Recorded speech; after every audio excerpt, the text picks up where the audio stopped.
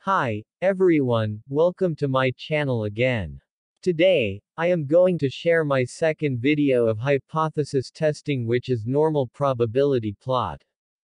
Before watching, please like, comment and subscribe to my channel. Your support will encourage me to produce more videos related to statistic, Lean Six Sigma and operation management. What is normal distribution? Normal distribution is a bell-shaped curve that is symmetric about its mean. The normal distribution is the most common statistical distribution because approximate normality arises naturally in many physical, biological, and social measurement situations. Many statistical analyses require that the data come from normally distributed populations. The normal distribution is also known as the Gaussian distribution. What is normality test? It generates a normal probability plot and performs a hypothesis test to examine whether or not the observations follow a normal distribution. For the normality test, the hypotheses or null hypothesis is data follow a normal distribution, while alternative hypothesis is data do not follow a normal distribution. What is normal probability plot?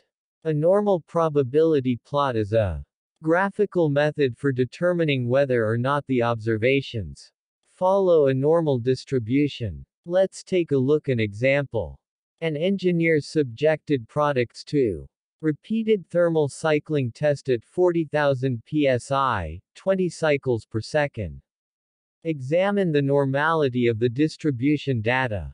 Let plot the normal probability plot using Minitab software. Select Stat Basic Statistic Normality Test. Complete the following steps to specify the data for your graph.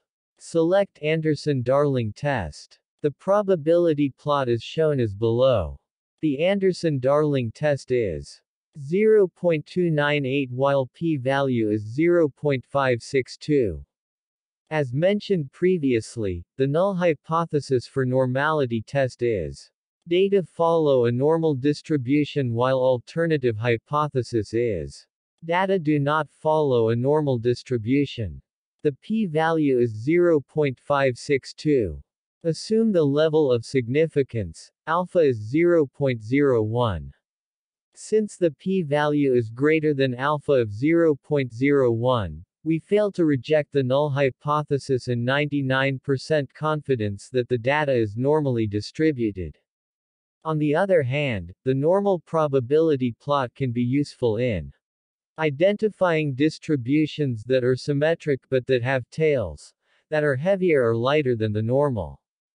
For non-normal distribution, the p-value is less than alpha value, 0.01. There is evidence that the data do not follow a normal distribution.